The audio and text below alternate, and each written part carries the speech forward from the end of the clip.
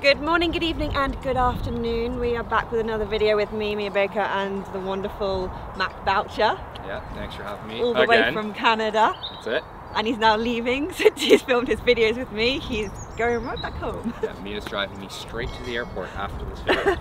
He really hates to hear that much. Today's video is actually going to be a really fun one. It's an on-course boot camp doing the kind of shots I have no frickin' clue what to do when I'm on the course. We're talking driver off the deck. Why would I ever use that? Trying to sling it around a tree. I don't know how to do that. Well, I kind of secretly do, but I want to tell you guys how to do it because I think that shot's actually become like a strength of yours. I've seen you hit a few the last while, so it'll be good to explain why it's working for you, what you do to make it work. I'd like to do like plug lies, how to play it under the trees, how to play it over the trees. You know what I'm saying? It's going to be a really good video and you're going to learn a lot. I'm going to learn a lot. Mac's going to show us how to do it and it's going to be fun. And if you guys have any questions of maybe shots that you struggle with for a future video, drop them in the comments and we can maybe do that for the next one.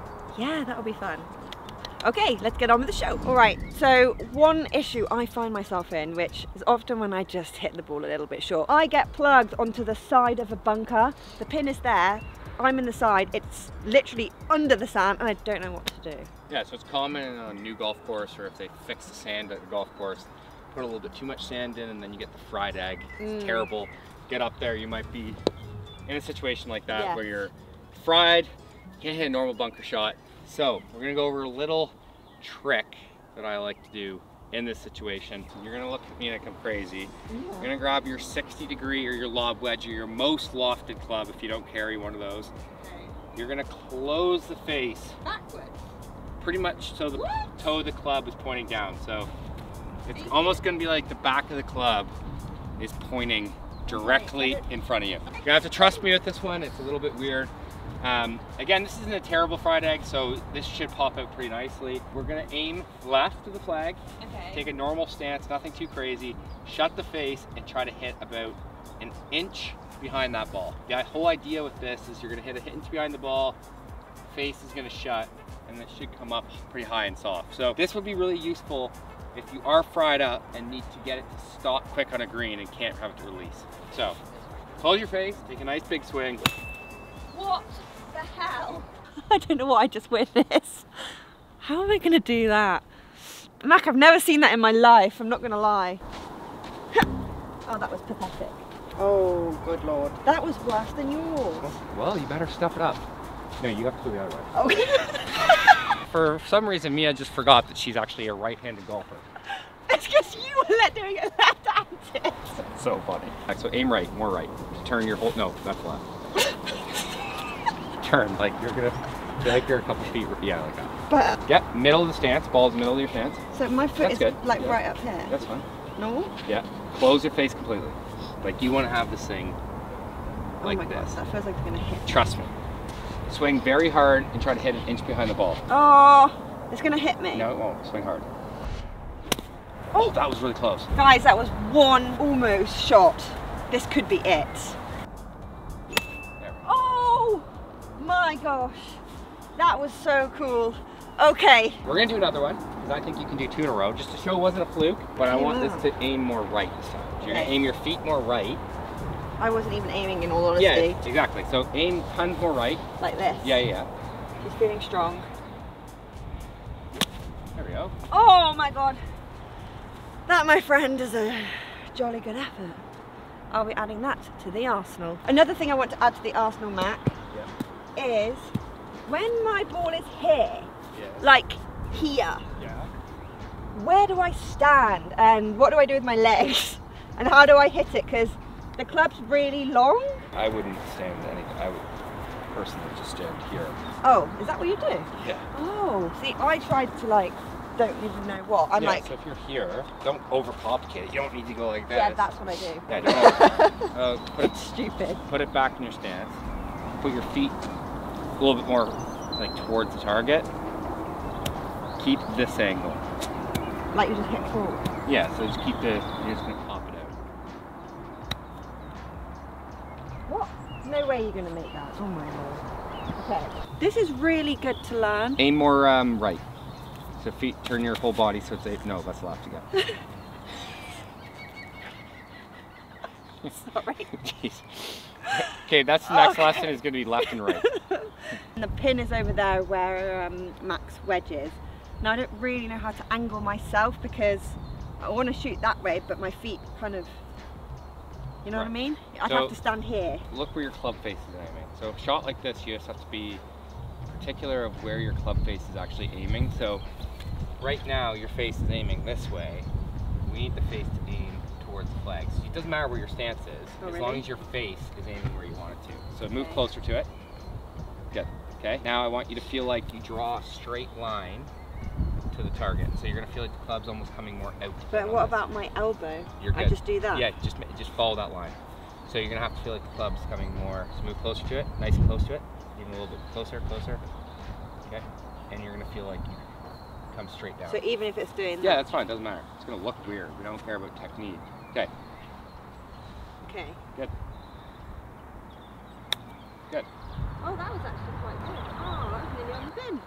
And like you said, when you were telling me about this earlier, you would have normally maybe tried to take a stance in the bunker. I would have gone straight in for this and then been like this and been like that. I think the important thing is to remember that the club face, you can, as long as the club face is aiming where you need it to, you can take whatever stance you want, right?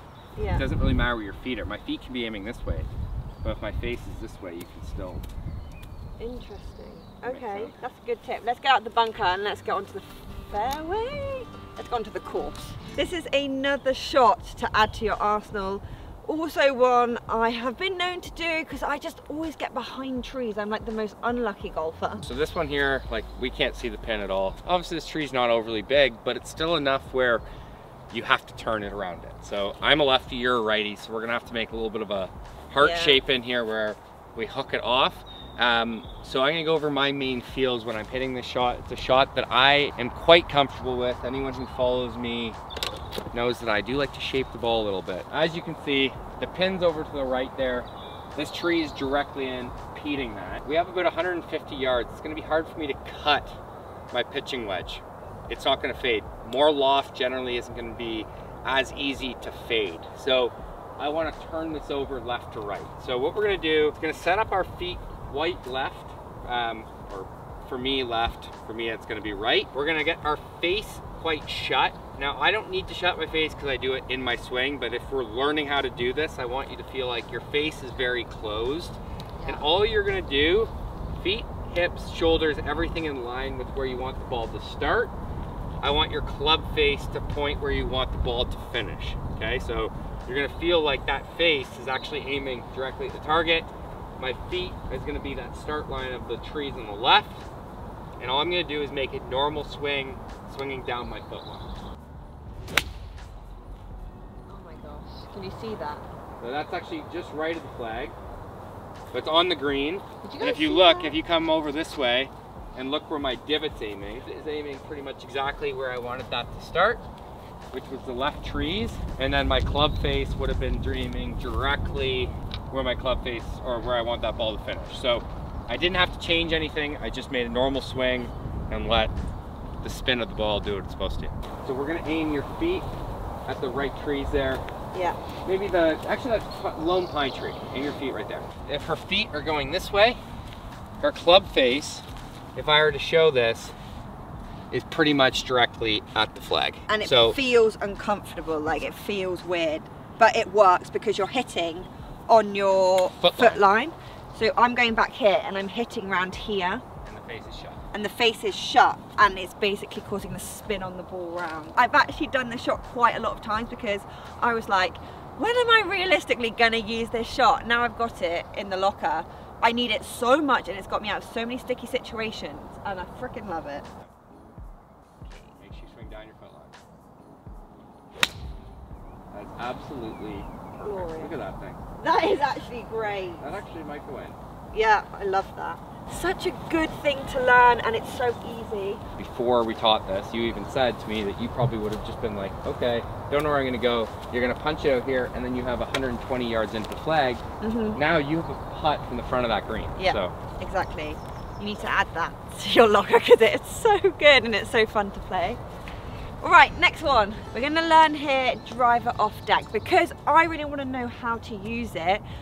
When would I even use it? What situations? You wouldn't, but... No, you would, because you've told me to hit it off deck before. Yeah, I think, so because Mia doesn't carry a 3-wood, which we think we're going to change that soon, because I don't see why going to driver to 7-wood makes a ton of sense. Driver off deck, it can be used as a punch-out method when you're under some trees and need to keep it really low and just let it out. Yeah, you can still like, and it can roll forever. It's not necessarily a practical shot. I think it's more of like it's a bit of enjoyment, but a practice. Yeah, so... But I think it's like a cool thing to know how to do. So we're gonna go over like a couple things to learn how to do it. You'll see a lot of guys, there's actually a lady that used to play on the LPGA tour, an English lady by the name of Laura Davies. Oh, really? And Laura Davies was the original driver up deck. She actually never uses a tee. What? She played her entire LPGA tour career without using a tee. I think it's just like a weird stuff that Brits do. So what she does is she takes an iron. So she literally takes an iron from her bag before she tees off, does one of those, and then she takes her club, perches it up, and makes like a little dirt tee. It's obviously not as high as a normal tee, but this was what she does because for her, she needs the club to feel like it's in front of her on the downswing because she gets underneath it. She doesn't want to flip it. So she did this. I think she almost did it as like a way to keep it low in like the wind, and it just became like her shot. Really? So I've seen her do it in person.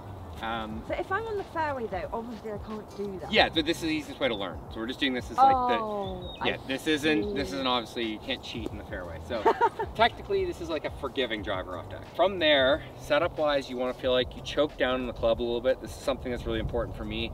Because this club's a little bit longer, it is hard to find the bottom of the club or the bottom point of your swing. So I choke up about 1 inch to 1.5 inches on the club. Why? Just because I don't want to bottom the club out early. The club's super long, so I like to play it like a 3-wood leg. Bottom the club out early? Sorry for the stupid question. No, that's a smart question. I need to dumb it down. So, bottoming at the club early means the club would chunk because it's so long. You're at the bottom of the apex of your swing would end up being before the ball. Choke up on the club. From there, you're gonna open your stance up. So this is a big thing with driver off deck is you need to feel like, for me, because I'm a lefty, I need to aim right, choking up on the club. And I think for me, I like the feeling of swinging down my foot line and keeping my face very still. Common thing with people with drivers, they shut the face. That's gonna de-loft it too much, causing the ball to come out too low. You just can't get it airborne. Aim open, feel like you swing down your foot line and keep the loft of your club. So swing it like an iron? Yeah. Okay. Essentially like an iron. So I'm gonna start this over the trees here and cut it back. Gosh, you do hit that well. That's better than my normal driver shot. I hit a lot of driver off deck. It's like a shot that I actually find pretty useful for me, for the same reason as Laura Davies. So we're gonna get you to do Laura Davies first. Okay. Perfect. Okay, choke up on the club a little bit. So I need to move a bit forward then? Yeah, exactly. Okay. Okay. Keep the loft of the club, so feel like Why you open it. Just trust me, because the ball is going to slice. Because you're hitting no loft, you cannot turn it right to left. But if it was teed up, would it hit left? Probably, yeah. Okay, so because it's flat on the floor. Yeah, no loft. It's going to slice. Okay. Okay. Ooh, ooh. Not bad. I'll take that for my first driver attempt. Oh, it's because I'm scared. No, that's the Mac ball. No, I can get that. Alright, so we've just changed tees because there's some late night golfers out and they're behind us. So we're coming to the 9th. I'm on the burner. You know what? We're going to get rid of... You're just going straight off the deck. How close are you putting me to this? Yeah, sorry. There we go. Okay, so open stance, so left, not wider, left. I'm going to grit down this much. Yeah, choke down a lot. Can you make a couple practice swings where you hit, I want you to brush the ground. You have to have the, again, Mia was a little confused with what low point was. We need the driver head to essentially catch turf right here. It needs to be hit the bottom of the ground at the perfect time, or else you're gonna top it. So I want you to brush some grass in the practice swing. Almost take a divot. Lots of ground here, a little bit of a divot. Good, more. There, that's perfect. Your low point of your swing there was here. I want the low point to be here. There, that's the one. Okay, step in and hit that. Low point, just make a normal swing. Don't try to get up in the air, it's gonna go low. You want it to go low. There we go. Oh, nice. That was good. That literally turned the way you said it was going to. It's going to. That was So good. that would be, again, am I expecting you to hit driver off deck off the tee? Absolutely not. I'm going to put you in a situation here, okay? We have this shot. You're in a fairway or you're in a rough spot, but the rough isn't that long. Your ball comes up to rest here. It's just sitting on the deck. Your 7-wood, you cannot keep it low. You want to get a little bit more extra roll because we have a fairway in front of us. There's no hazards, there's no problems. Hit the driver and let it run. Okay, choke up, full swing as hard as you can, try to take it down. There we go. That was unreal. Wow. I quite like that. They kept low for longer. And do you know what I mean? It would be good for you even if you need to turn one left to right. That was really good. Yeah, that's the thing. Okay, so I know how to sling it that way, but one thing I struggled is how to sling it this way. Yeah, so this is a good way to learn it. Oh, I'm learning so many things. You can make 3 good ones because the last 2 have been good. They're both in the fairway. They both got out there. So if I put another one, again, this isn't, you can see it's not teed up, it's sitting on the grass. So I want you to aim down that tree line. Yeah. So it's similar to what we did with the slinger shot earlier. Yeah. We aim our feet more left, yeah, good. Your start line is the tree. Yeah. And all you're trying to do here is keep your face kind of aiming to where you want the ball to finish on the follow through. You don't have to do it at the start, you just do it naturally, it will stay open. So good. Oh, Tom. No, that's fine. We're gonna go behind this tree right here. Yeah. Let's say you had a long distance to go. You could sling it, but you couldn't get it up. We're gonna hit the driver. So let's go up there with a couple balls. We're learning so much right now. Obviously, you may not need to use any of the shots that are in this on-course boot camp right now.